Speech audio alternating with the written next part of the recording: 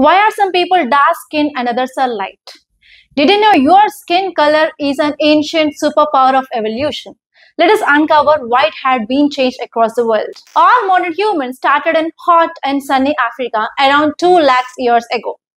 And the skin color is dark at that time because of a pigment called melanin, which is used as a natural sunscreen. This melanin protects skin from strong UV rays so that it will prevent sunburn and as well as cancers. As group of humans migrated out of Africa to cooler and less sunshine areas like Europe and as well as Northern Asia, the environment changed drastically.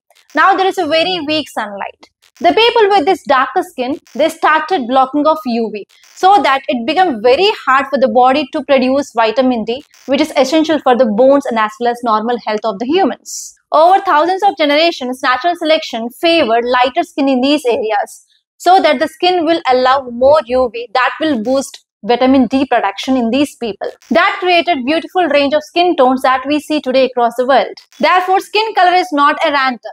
It is an example of perfect balance of evolution that helped humans to survive wherever they lived.